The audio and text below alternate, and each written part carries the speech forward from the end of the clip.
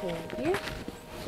So this is our botanical garden, but it doesn't only has like medicinal plants. It also has these different types of vegetables that are used in their households. So we teach them how to make kitchen gardens, techniques of farming. Yes. Yeah. We have different insects, different kinds of micro animals, the small ones and the big ones. This is like preserving also a place for them because they also need a home. This planet Earth, we have to share it with all the creatures around. It's not just for us. Because sometimes you take out a plant which was a home for a certain animal, and that's not conservation, so we keep some of them. We do take some weed out, but not all of them. Yeah. Some weeds are considered as protective to the roots of the plants, so that when rain comes in, it doesn't take away all those plants because their roots are not strong. So there are plants like cassava, security plants, food security plants. So it's like balancing. Balancing it, yeah. This garden is a very big, reliable source of medication, and it helps out even those who don't have these gardens, because in the community we share. So if they have a neighbor and she needs a specific type of medicinal plant in here, she comes in the morning, knocks, and she'll be like, can you tell me where this certain plant is located? They go there, they take it, they cure their families, because it's a source of life. It's a life-saving medicinal garden.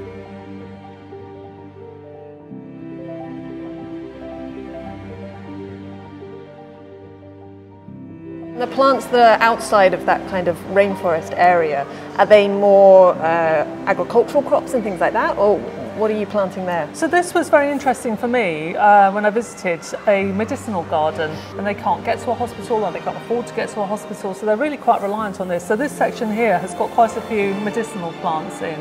And then we have, of course, all these different plants here that humans would use. So eucalyptus here, for firewood, for construction, all sorts of things. So it grows very quickly. They're opposite, it grows back really quickly. So eucalyptus, and of course bananas were absolutely everywhere for food sources, and of course the banana beer. But it goes to show how people use absolutely everything.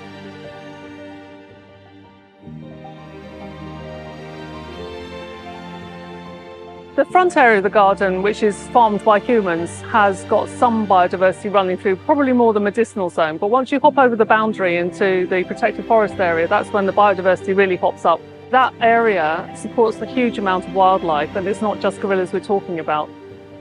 So by protecting that particular forest area, the biodiversity within it has shot up over the past 10, 15 years or so.